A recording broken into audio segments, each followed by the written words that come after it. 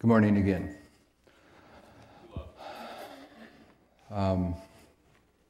If you're not familiar with the information that we share, then you probably think that the presentations yesterday were a little bit scattered, and they were, but we're going to try to be more focused today, and the reason that I was jumping around yesterday was to try to touch a few points that we're going to focus in on today, to trying to acquaint them to you before we got there, so that you wouldn't be totally unfamiliar as we settle into these things today. Here is an illustration. If this was a classroom and I was a teacher and you were the students, I would tell you this is something that you should be putting in your notes. We're going to spend a great deal of time. The rest of the day is going to be dealing with this particular illustration, and I'm going to build on it. When it gets done, you're going to say it's so cluttered that it's unbelievable, but we're going to do the starting point here. I'm not forgetting about Islam. I mentioned Islam. We're going to get to Islam. What we are suggesting, going to try to show you today, is that from 1840 to 1844 is a sacred history when the power of God was manifested. And we need to recognize that this is a history that illustrates the manifestation of the power of God, because at the end of the world, when the power of God is manifested again in the outpouring of the Holy Spirit, we need to recognize it, and we will recognize the manifestation of the power of God and the outpouring of the Holy Spirit by understanding that the histories, the biblical histories that have prefigured the outpouring of the Holy Spirit, are being repeated. It's by recognizing that the repetition of these history has begun that we will understand that the latter rain is beginning to fall. So, in terms of this sacred history, William Miller began to present the first angel's message in 1831. To me, this is an important point I am making here. It wasn't until August 11th, 1840, that the first angel's message was empowered. We're going to read you the quote so you can see it for yourself. You've read it before, but it may not have struck your attention. But in June of 1842, the organized churches began to close their doors upon the Millerite message. And therefore, at that point in history, the second angel's message arrived in history. The Millerites did not understand that. In the book that we've been referring to by Dan Steed, he discusses the fact that it wasn't until the 1844 time period that the Millerites themselves began to understand that when what was going on with the Protestant churches was a fulfillment of the second angel's message.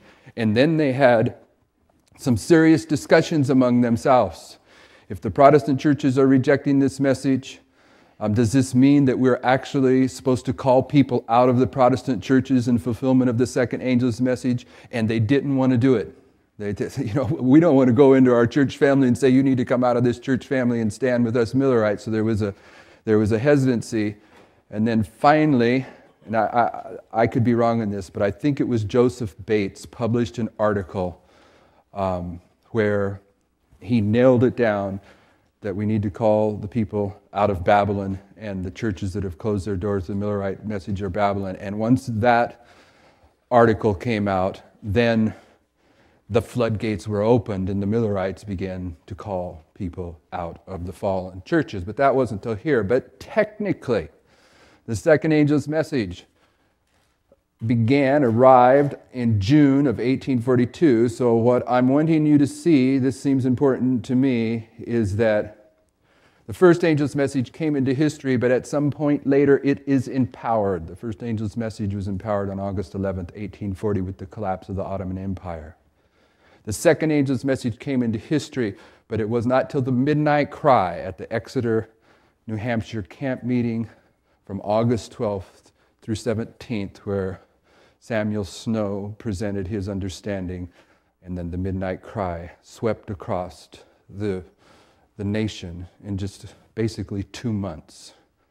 The message of the hour went across the entire United States in a time period when there was no airplanes, there was no automobiles, there was no internet, there was no telephones, and in 2 months, the message swept across the United States because the Holy Spirit had been poured out without measure at this point.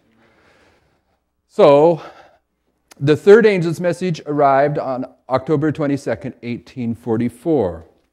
Did those brethren that were following the light at that time understand the third angel's message? No, but it arrived at this time because Christ had moved into the most holy place, and technically by faith then you could look into the most holy place and see the Ark of the Covenant, and look into the Ark of the Covenant and see the Sabbath and understand the connection between Sabbath and Sunday. The third angel's message arrives in history October 22nd, 1844, and at some point in history, the third angel's message also will be empowered. And when is the third angel's message empowered? When the fourth angel of Revelation 18 joins it. And so what I'm wanting you to see in terms of the attributes of these messages. The message arrives in history, and at some point it's empowered. The message arrives in history, at some point it's empowered. The message arrives in history, at some point it's empowered. This is an attribute that in my mind is important to see as we begin to see how this history is repeated. So take note of that. Now, Sister White says, I get in trouble for using colored markers. I have blue, red, and green. If I'm going to use a colored marker, which should I use? Blue and green. When I went in the Air Force, the brother that was testing for color blindness, this officer says, "You're the worst I've ever seen." So I have to take counsel on colors. I'm not dogmatic about this, but when it comes to the seven thunders, when Sister White says the seven thunders represent a delineation of events that transpired during the first and second angel's messages, she's talking about events. And in the other paragraph, she says the seven thunders represent future events that will be disclosed in their orders. So I'm dogmatic about this. I believe whatever the seven thunders are, they are emphasizing events. I'm not so dogmatic about it. I could be wrong on what the events are, but I'm going to tell you what I think the seven thunder events are, just so we put this in the record.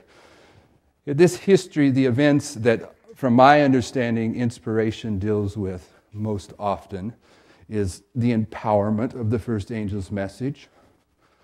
The second angel's message arrives in 1842. And then we have the first disappointment. What was the first disappointment? It was this here, right?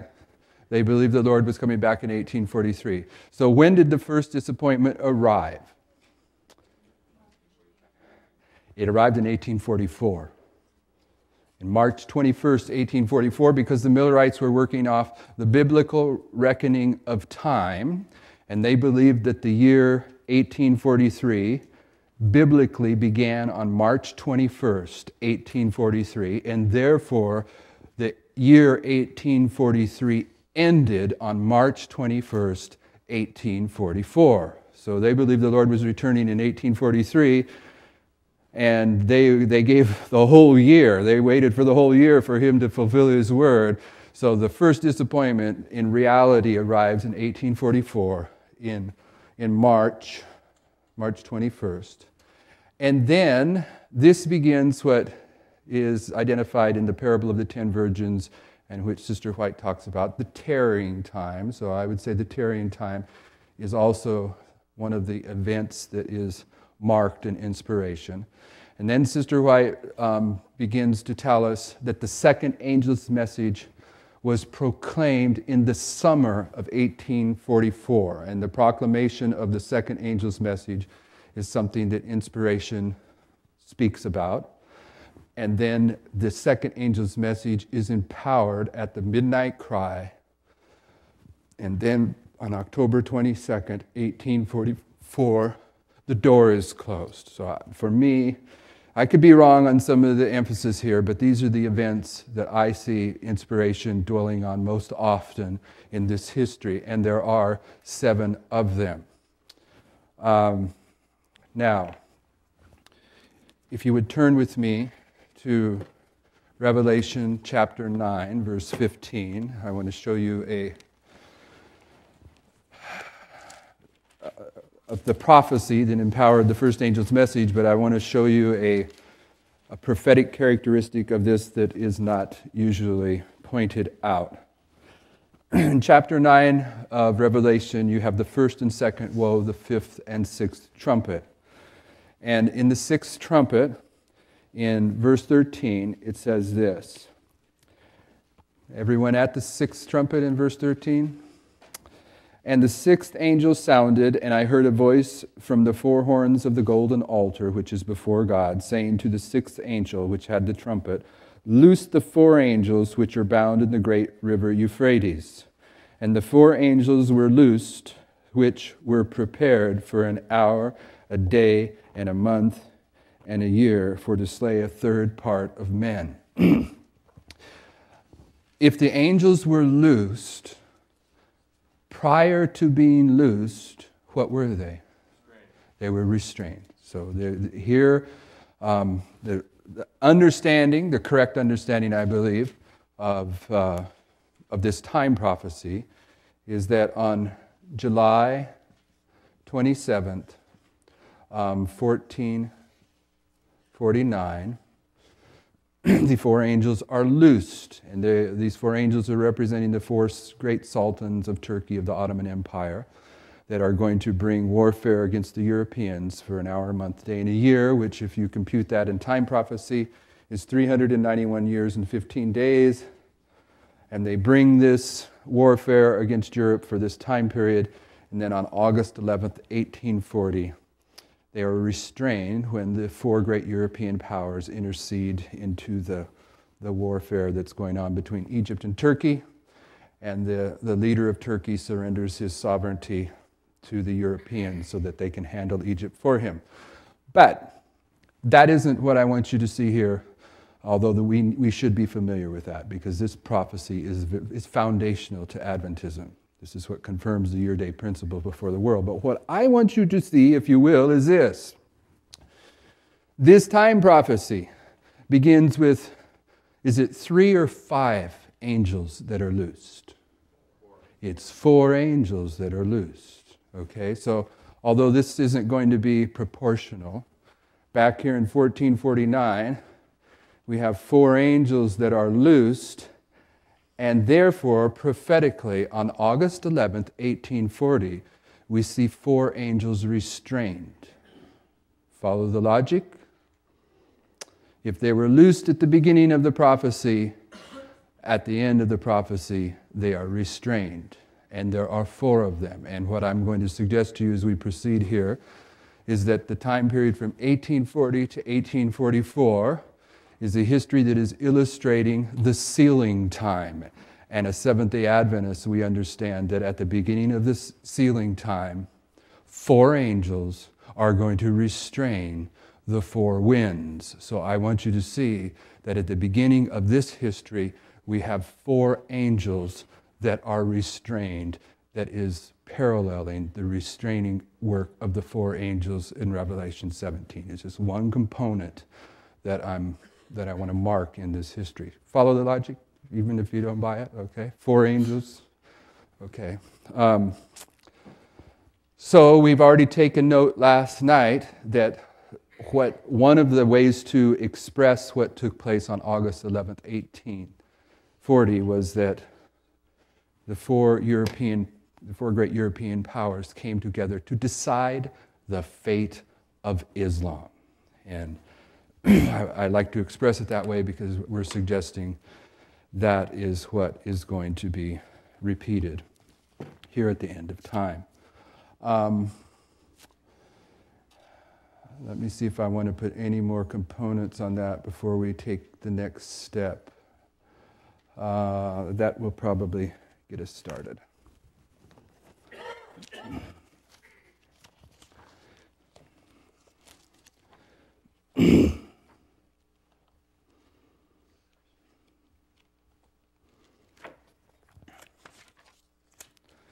In the handouts that we presented to you, one of the points that we dwell on is that in prophecy. Jesus has portrayed himself as the first and the last. He is the one that portrays the end of the world from the beginning of the world. And if you look at Isaiah 44, 6 through 8, in connection with this, and there is a couple verses in Isaiah where this truth is identified. Isaiah 44, verse 6, if you're there, say amen. Thus saith the Lord, the King of Israel and his Redeemer, the Lord of hosts, I am the first, and I am the last, and beside me there is no God, and who, as I, shall call and shall declare it and set it in order for me, since I appointed the ancient people and the things that are coming and shall come, let them show unto them. Fear ye not, neither be afraid. Have not I told thee from that time, and have declared it? Ye are my witnesses. Is there a God beside me? Yea, there is no God. I know not any. And this is just one place in Isaiah where this truth is identified, and the truth that I'm pointing to, because there's more than one in these verses, is that in Christ's work of portraying the end with the beginning, he specifically points out that he appointed the ancient people. The ancient people at the beginning are what he uses to illustrate the end. And we understand this as Adventists. We understand that we, as modern Israel, have been prefigured by ancient Israel. We understand that Nimrod's Babel prefigures Babylon at the end of the world. That's pretty easy for us as Seventh-day Adventists. But I would submit to you that one of the ancient people that God appointed was Abraham's firstborn son. And who was Abraham's firstborn son? Ishmael. Now, I'm not suggesting that he's the inheritor of the covenant promises. I know better than that, and so do you. But in Bible prophecy, the number 12, and this is an easy one, and I sometimes get people all nervous that I'm saying that the numbers in the Bible actually represent something, but brothers and sisters, every fact in the Bible has a meaning, and the number 12 in Bible prophecy represents God's kingdom. There's the 12 tribes of Israel, the 12 disciples, the 12 foundations to the city, the 12 gates to the city. All you need to establish the truth is 2 or 3. So the number 12 is a marker of God's kingdom. And Abraham's firstborn Ishmael was the father of how many nations? 12. This is a way that the Bible is telling us that somehow, some way, Ishmael has a connection with God's people, even though he is not the inheritor of the covenant promises. One that we don't stumble over, a truth that we don't understand, that we don't stumble over in terms of God's kingdom, is the 12 sons of Jacob. And if you turn to Genesis 49, I want to show you something. Genesis 49, verse 1 says this, And Jacob called his sons and said, Gather yourselves together, that I may tell you what will befall you in the last days. All these are the 12 tribes of Israel, and this is that their father spake unto them and blessed them, every one according to his blessing. He blessed them. These blessings upon the 12 sons of Jacob were prophecies about how those 12 sons were going to play a role at the end of the world. And I'm not suggesting in a literal fashion. They are going to be spiritually represented at the end of the world. So all I'm saying is that when it comes to the descendants of Abraham here in Jacob's sons, that these sons had prophecies associated with them that were to be applied at the end of the world. And in Patriarchs and Prophets, Sister White gives a second testimony to this truth. It says, Patriarchs and Prophets 2:35, At the last all the sons of Jacob were gathered about his dying bed, and Jacob called unto his sons and said, Gather yourselves together. And dropping down it says, Now, as his children waited to receive his last blessing, the spirit of inspiration rested upon him, and before him in prophetic vision, the future of his descendants was unfolded. One after another, the names of his sons were mentioned, the character of each was described, and the future history of the tribes was briefly foretold. So we see that in Abraham's descendants, they are one group of the ancient people that have been appointed by Christ to illustrate the end of the world. In Isaiah, he was identifying, emphasizing once again that as the first and the last, he portrays the end of the world from the beginning of the world. And he tells us, and by the way, when I'm portraying the end of the world from the beginning of the world, I have appointed certain people to be the illustrations at the end of the world. And an easy one to see is Jacob. But if you turn to Genesis, you can put this in your notes. Genesis 17:20 is where we're told that Ishmael has 12 princes that were his descendants. But in Genesis, where we read last night, 14, I believe that this is did I say 14? Genesis 16, that this is the similar prediction about the role that the ancient person Ishmael will play at the end of the world and his descendants.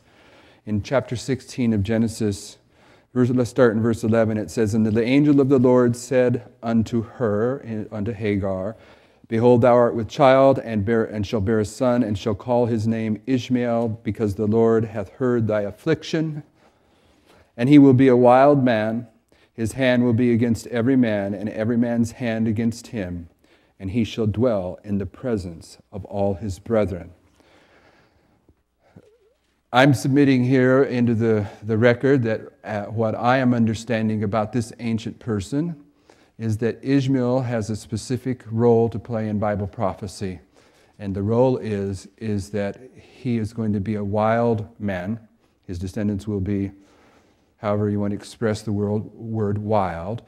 But it relates to the fact that they're going to be against every other man on planet Earth. And their antagonism towards every other man on planet Earth is the issue that brings all of planet Earth's hands, all of planet Earth together against them. There are a few things in Bible prophecy, in end-time Bible prophecy, that have not been firmly established in Adventism. Some people believe some of these things, some people believe part of these things, and some people don't believe any of these things. And the few things that I'm speaking about are that their Bible prophecy is very clear that there will be a one world government at the end of time. Now, I'm certain that there's a lot of Adventists that don't understand that, but if you use the simple rules of prophecy, it is very clear and very easy to sustain that. We haven't the time to do that. I can point you to the 40-hour prophecy school where we take the time to demonstrate that. It is not a minor teaching, it is a major teaching. Another thing that we're foggy on is the role of Islam, and connected to the one world government, we are not clear that the one world government is the United Nations. The United Nations is definitely pointed out in Bible prophecy specifically.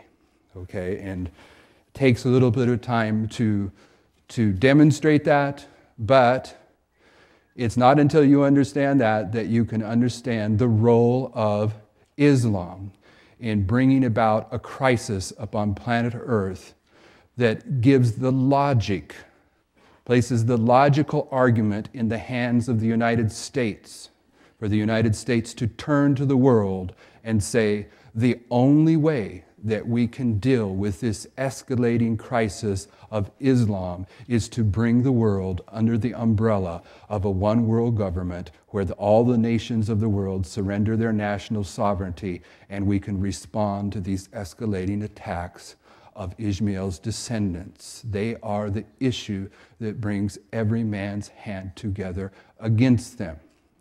And there are a number of ways to demonstrate this. I have not the time to go there, unfortunately, this morning, but I at least have to tell you that that's how I'm relating to these things so that you can see the logic that I'm going to continue making here. Ishmael has a role to play in Bible prophecy.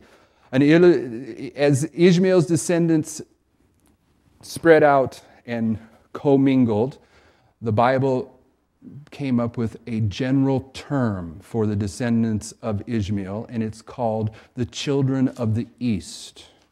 And if you trace the children of the East through Bible prophecy, you will see that they've always had a connection with ancient Israel, and it was a double-edged sword. They were used by the Lord to bring judgment against Israel, but they are also used to be a deliverer for Israel at different points in time.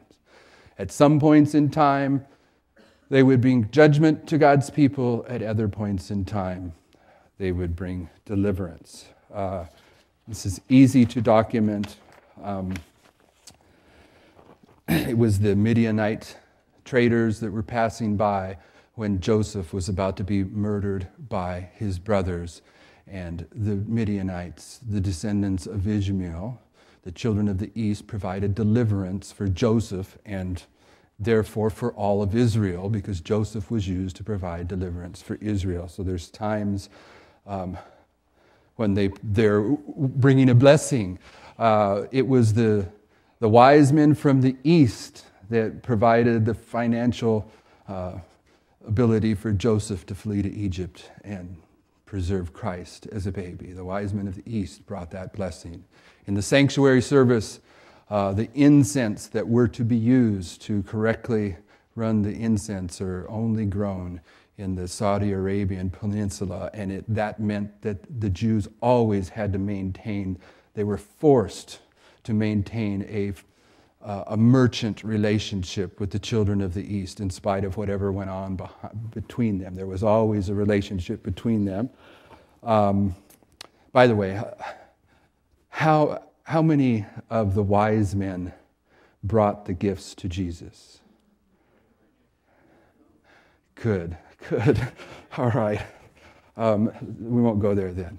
In history, after biblical times, when the Catholic Church took control of the world, it was the Islam of the fifth and sixth trumpet, actually the fifth trumpet very rapidly, wrapped itself geographically around Europe and prevented Catholicism from spreading around the world. So even in that time period, there was a deliverance that was being given to God's people, to the world, restraining Catholicism there in Europe. If you're familiar of the streams of manuscripts which produce the Bible, there are basically two streams, the received text, the Vaticanus, and I know that I'm stepping on some toes here, but in any case, it was the scholars of Islam that were the premier historical figures that preserved the received text in their desire for education. So they had a part to play in preserving the most important manuscripts from which we get our Bible.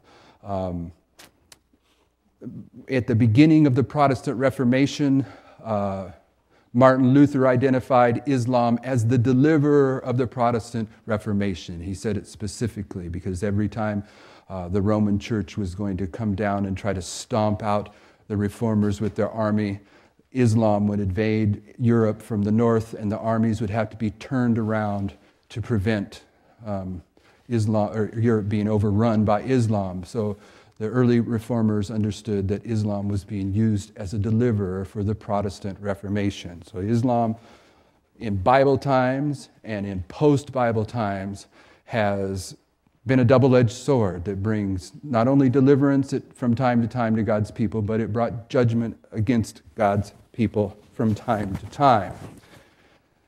In fact, in the fifth trumpet, there is a command to hurt not those that have the seal of God. And if you go back to, there's a manuscript from the first, it's Abu Bakr, from one of the first generals after Muhammad passed away, that he actually in history, the command is still recorded where he gives the command to hurt not those Christians, and he makes a distinction which as Adventists we can look back and see that the distinction that he's making between the Christians is those Christians that are keeping the Sabbath, leave them alone, and those Christians that are keeping Sunday, if they won't bow and accept Muhammad as the prophet, then cut their head off. So there was actually a historical fulfillment of this preservation of the Sabbath-keeping Christians that Islam undertook as it brought its warfare against Europe. That this is not so important to our text, to our study, but I want to put that in place. Islam has brought judgment and deliverance, and from my understanding, I believe that Islam is the active ingredient that is associated with the third woe, and it is the power that is going to bring about the environment where the United States passes a Sunday law, and then the environment where the United States forces the world to come under the umbrella of a one world government. Because in the first woe, Islam was to hurt the armies of Rome, and in the second woe, it was to kill the armies of Rome. And so there's a twofold process.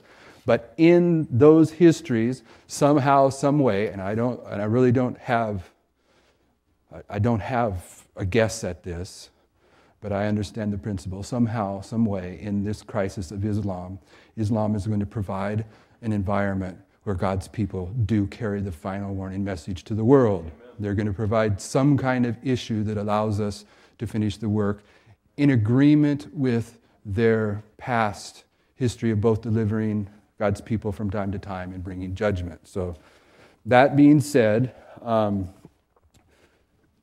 I believe that one of the ancient people that has been appointed is the descendants of Ishmael, and what they've been appointed to do is to bring about the angering of the nations. Turn with me to Revelation 11.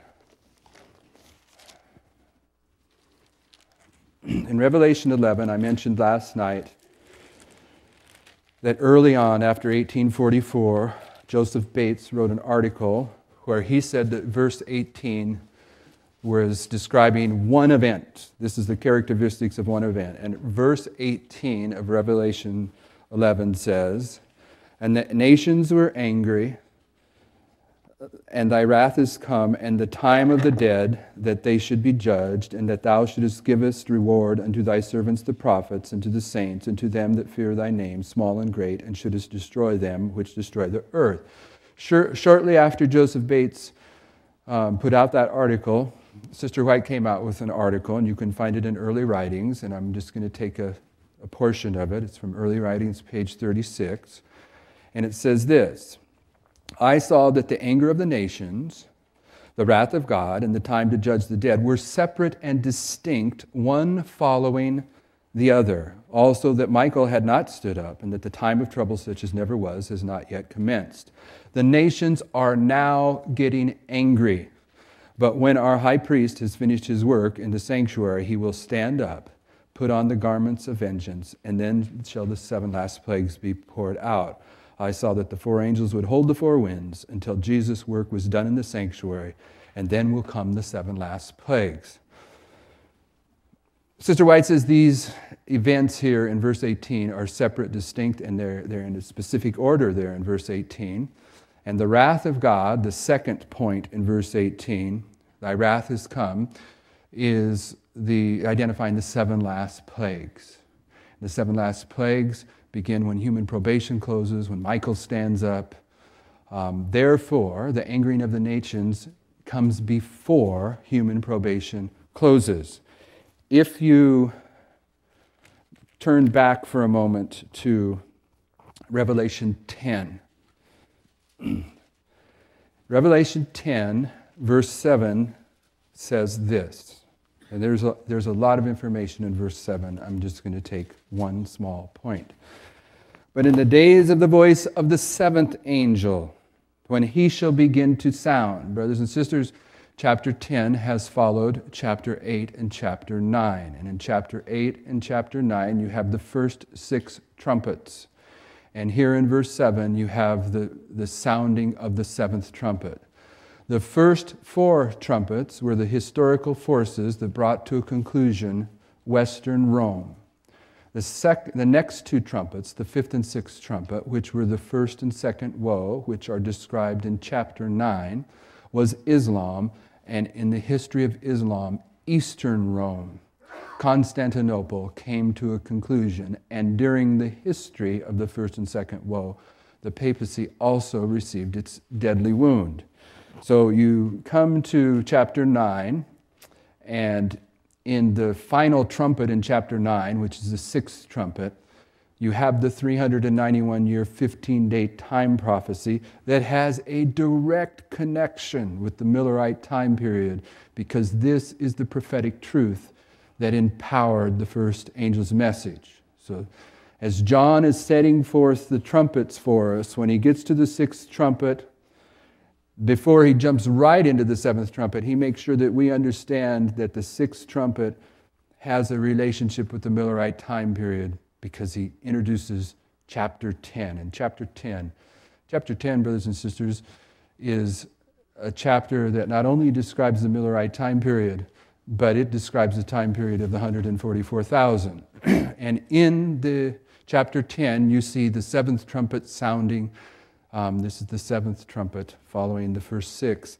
And the pioneers correctly understood that the 7th trumpet began to sound on October 22nd, 1844.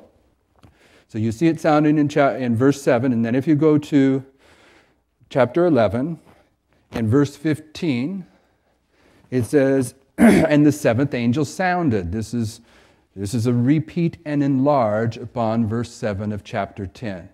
Verse 7 says the 7th angel sounded, and now verse 15 is going to add some more to that information. It says, and the 7th angel sounded, and there were great voices in heaven saying, the kingdoms of this world are become the kingdoms of our Lord and of his Christ, and he shall reign forever and ever. And the 24 elders which sat before God on their seats fell on their faces and worshipped God, saying, we give thee thanks, O Lord God Almighty, which art and which was and which art to come, because thou hast taken thee great power and hast reigned. Now, brothers and sisters, verse 15 introduces us to the sounding of the 7th trumpet, and then it gives this portrayal of what's going on in the sanctuary above during this time period. And you'll find this portrayal, these illustrations, in a few places in Revelation, and they're worth understanding correctly. But I'm passing over them because it's not the focus now. But what I want you to see, if you will, is that John says, here's the sounding of the 7th trumpet in verse 15. And then he steps back and he tells what's going on in the temple above. And then it's not until verse 18 that he goes ahead and he's going to start telling us now about the sounding of the 7th trumpet. And it's verse 18, it says, and the nations are angry. An attribute of the 7th trumpet is that the 7th trumpet is identifying the angering of the nations. And the 7th trumpet, brothers and sisters, is the 3rd woe. And what I'm trying to emphasize here is that the 3rd woe, somehow, some way, it is the power or the symbol, or it represents the events that anger the nations. The angering of the nations is a subject of Bible prophecy. And what I'm saying to you is that the 7th trumpet is the 3rd woe, and the first 2 woes were Islam. They operate under the principle of a triple application of prophecy, defining for us that the 3rd woe will be Islam. And one of the prophetic attributes of Islam is that they are the power that angers the nations, and this is in agreement with the pronouncement in Genesis, where we are told that descendants of Ishmael, their hands will be against every man, and every man's hand will be against them. This is the role that they play. They are the ones that anger the nations prior to the close of human probation. The Paulson Collection 196 says this, the end of all things at his hand, and the message of warning must be given. A spirit of anger is stirring the nations, and it will soon be too late to work for the Lord. Selected Messages, book 1, page 221 says, We are standing on the threshold of great and solemn events. Prophecies are fulfilling. Strange and eventful history is being recorded in the books of heaven. Events which it was declared should shortly precede the day of God. Everything in the world is in an unsettled state. The nations are angry, and great preparations for war are being made. Nation is plotting against nation, and kingdom against kingdom. Review and Herald, November 27th, 1900 says, already kingdom is rising against kingdom. There is not now a determined engagement. As yet the four winds are held until the servants of God shall be sealed in their forehead. And the reason I read those quotes is I'm trying to broaden our understanding of the angering of the nations to understand that these four winds are also an expression of the angering of the nations. And hopefully you'll see what I mean in a moment. Now, before I proceed, I know that inspiration is very clear that the four winds of strife are not released completely and fully until human probation closes. We're told that very specifically. But we're also told that the four winds begin to blow prior to the close of human probation. It's like they're slipping through the angel's hands prior to the close of probation. So we need to understand that the work of the four winds, the strife of the nations, is something that escalates, although it doesn't reach its most profound manifestation until human probation closes. I'm suggesting now, if I haven't said it plainly, I'll say it plainly, that Islam is also the primary ingredient of the four winds, in the sense that winds represent warfare and strife. They are the issue that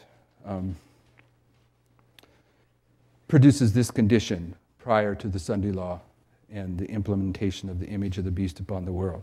The Great Controversy 439 says, winds are a symbol of strife. The four winds of heaven striving upon the great sea represent the terrible scenes of conquest and revolution by which kingdoms have attained to power. Review and Herald, June 7th, 1887 says, four mighty angels are still holding the four winds of earth. Terrible destruction is forbidden to come in full. The accidents by land and sea, the loss of life, steadily increasing by storm, by tempest, by railroad disaster, by conflagration, the terrible floods, the earthquakes. The winds will be stirring up and the winds will be the stirring up of the nations to one deadly combat. I hope we can see that that's going on today.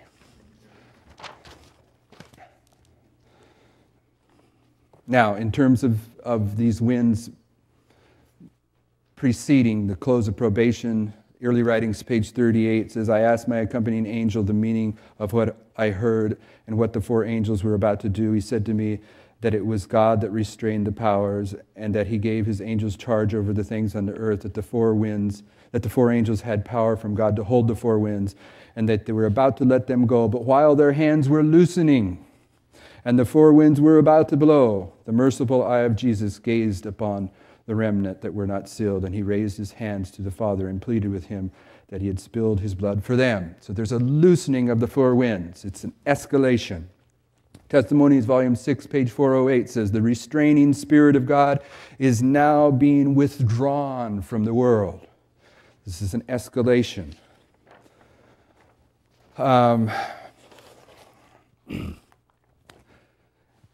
Christ Object Lessons, page 127.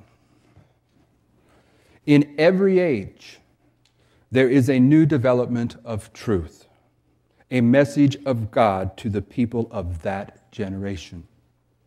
In every age, there's a new aspect of truth for that particular generation.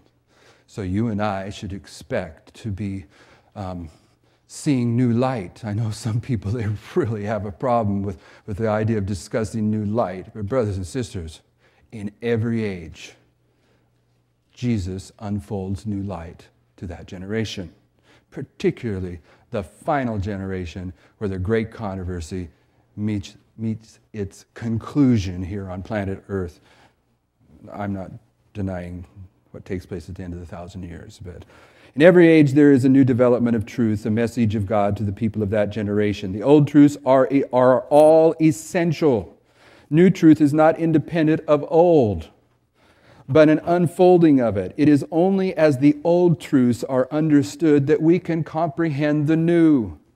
When Christ desired to open to his disciples the truth of his resurrection, he began at Moses and all the prophets and expounded unto them all the scriptures, in all the scriptures the thing concerning himself. But it is the light which shines in the fresh unfolding of truth that glorifies the old. He who rejects or neglects the new does not really possess the old. For him it loses its vital power and becomes but a lifeless form. I would submit to you that from our human understanding, what we're sharing here this week is based and built upon the foundational truths of Adventism, which are represented upon that truth. That's Christ Object Lessons, page 127. So, let me submit something to you that requires, in my mind, a little bit of thinking, but this is a very provocative passage here. This is Selected Messages, Book 3, page 409. Angels are holding the four winds, represented by an angry horse, seeking to break loose and rush over the face of the whole earth, bearing destruction and death in its path. Now, brothers and sisters, where does the Bible describe the four winds of strife? Revelation 7, verses 1 through 3, correct? Do you see an angry horse in Revelation 7, verses 1 through 3? No angry horse there. Doesn't mention a horse at all in Revelation 7, 1 through 3. And Sister White just said to us that the four winds of strife, which are addressed in Revelation 7, 1 through 3, they're represented by an angry horse that's about to break loose over the whole earth. Isn't that what she just said? Angels are holding the four winds, represented as an angry horse seeking to break loose and rush over the face of the whole earth, bearing destruction and death in its path. Sister White's here speaking about the four winds of strife in Revelation 7, and she says they're symbolized by an angry horse. And there's no angry horse in Revelation 7. But do you know something, brothers and sisters? The fifth and sixth trumpet, the first and second woe, you know what the symbols of Islam in the first and second woe are? Look at that chart. It's right here. It's an angry horse. It's a war horse seeking to break loose over the whole earth. Sister White says that chart was directed by the hand of the Lord and it should not be altered. We're suggesting that the strife that's brought upon the world is Islam in agreement with the prophetic role of Islam, and that Islam is the one that brings every man's hand together at the end of the world into a one-world government. Now, 10 minutes, we have more to say about this. You read chapter 9, where the first and second woe, the fifth and sixth trumpet are identified, and you'll see that Islam is portrayed with the terms of this horse, this war horse. So I don't know where else you can go in Revelation to make this connection other than what Sister White is suggesting to us, is that Islam is what brings the strife represented by the four winds. There's more arguments on this. I want to give you one in 9 minutes and 19 seconds. And this is an easy one. It takes a little bit of time. It's one, unfortunately, that we should all understand, but generally we don't. And brothers and sisters, I'm not trying to speak down to anyone. The things that I present, I may sound like I've understood these for years, but I don't. I understand some things wrong. But it's my conviction that we should understand the basics of Adventism, and this one is a basic of Adventism. Revelation 13:2 says that the dragon gave three things to the papacy: its power, seat, and authority. If you could resurrect the pioneers of Adventism, Andrews, Loughborough, White, and you ask them what what it meant that pagan Rome gave its power, its seat, and its authority to the papacy, they would all be able to give you several sermons on each of these historical events. Yet here at the end of the world, Seventh-day Adventists are unfamiliar with what the history is around the fact that pagan Rome gave its power, its seat, and its civil authority to the papacy. Okay, we don't understand that any longer, and I personally think we should. I'm going to take just one of those things, Pioneers will correctly tell you, the historians will confirm it, that in the year 533, Justinian gave the civil authority of the Roman Empire into the hands of the papacy. How did he do this?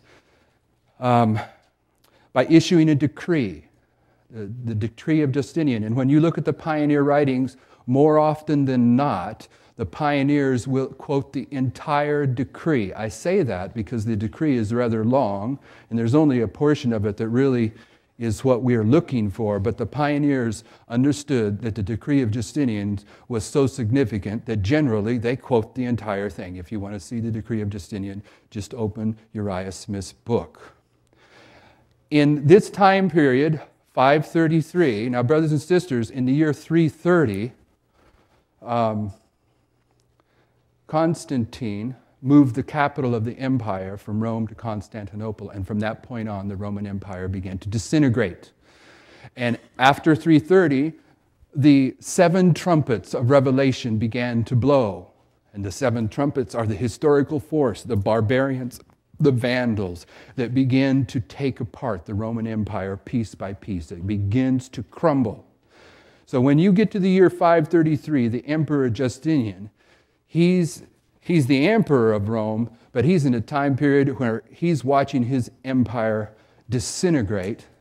And there are two issues that the pioneers and historians will point out that Justinian was dealing with. One, he had the political crisis going on in his kingdom, that it was being taken apart by these military powers. And there was also a religious argument going on in his kingdom. Simplifying it down, I understand its connection with some of the theology. But the religious crisis was this, in a simple form. Was the church in Rome the preeminent Christian church, or was the church in Constantinople the preeminent Christian church? And Justinian determined that it was for his best political expediency to enter into the religious realm, even though he was a civil figure, to identify that the Church of Rome was the preeminent Christian church. So he made a decree identifying the Pope of Rome as the head of the churches and as the corrector of heretics. And that decree was in 533, so technically, didn't happen, but technically at that time, the Pope of Rome could turn to Justinian and say, "You're a heretic, off with your head." Technically, in 533, pagan Rome gave its civil authority to the papacy. Now, they didn't begin to exercise that power and authority until the year 533, when the third horn was removed, when the Goths fled the city of Rome. But what I want you to see is that in 533, the civil authority of the Roman Empire was turned over to the papacy by the civil authority of the Roman Empire. Why does that matter? Turn with me, if you would, to Revelation 17.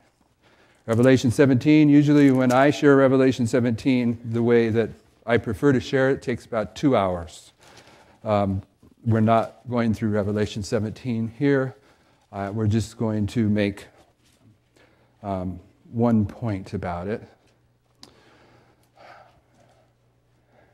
in 4 minutes. This will be a tricky one. I can't make it. I'm going to take a little bit longer. I'm going to use the beginning of next presentation to finish this. We're going to start it here. I'm going to tell you what my points are a little bit broader than I wanted to. In verse 1 of Revelation 17, it says, "And there was one of the 7 angels which had the 7 vials, and talked with me, saying unto me, Come hither, and I will show you the judgment of the great whore that sitteth upon many waters." Brothers and sisters, here's what I would like you to test of this verse.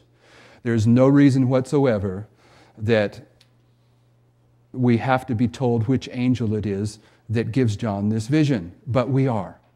We're specifically told that the angel that brings the vision of Revelation 17 to John is one of the angels that poured out the 7 last plagues. Therefore, there is a purposeful connection between Revelation 16 and 17. It could have just been that there was an angel that came to John, but that isn't what it says. It's one of the angels that poured out the vials. Therefore, as a student of prophecy, we must say, okay, why are we told that the angel that brings this message to John was one of the angels that poured out the 7 last plagues? There has to be some reason for that. There is no accidents in the Word of God. So with that being said, I'll tell you what I think the reason is. The reason is when you're going to approach Revelation 17 and try to figure out the mystery, 5 have fallen, 1 is, and 1 is yet to come, and the 8th is of the 7, that you must do it in the context of Revelation 16.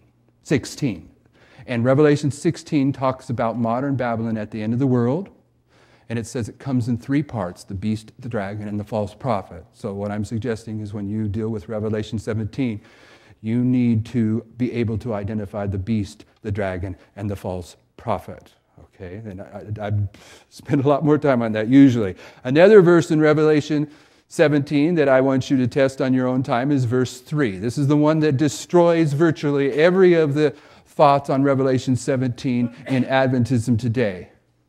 If you won't be fair-minded and correct on verse 3, then you'll come up with a strange idea on Revelation 17 almost every time. Revelation 17 verse 3 says, so he carried me away in the Spirit into the wilderness. And in Revelation 12:6 and verse 14, there's 2 verses in Revelation 12, verse 6 and verse 14, the wilderness is identified as the 1260 years of papal rule. John is carried forward in history into the Dark Ages time period in order to see the Roman Church. He had to. He received the vision in the year 100. The Roman Church did not exist. If he was going to see a vision of the Roman Church, he had to be carried to a point in history when the Roman Church existed. And therefore, in verse 30, he is carried into the Dark Ages. And when he receives his vision, he has to be somewhere in the Dark Ages. So those in Adventism that say these kings that 5 have fallen, 1 is, and 1 is yet to come, that they're popes since the Lateran Treaty in 1929, can't be. John wasn't in 1929. He was in the Dark Ages. All right? That's the logic of verse 3. There's more to be said about it. And we will take this up in our next presentation because we are now down to 36 seconds. Shall we pray?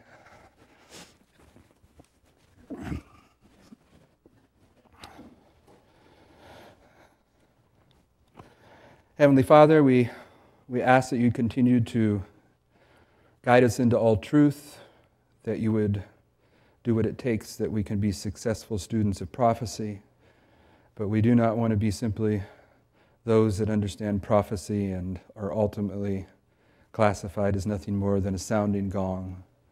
We need that love as well. We need your character.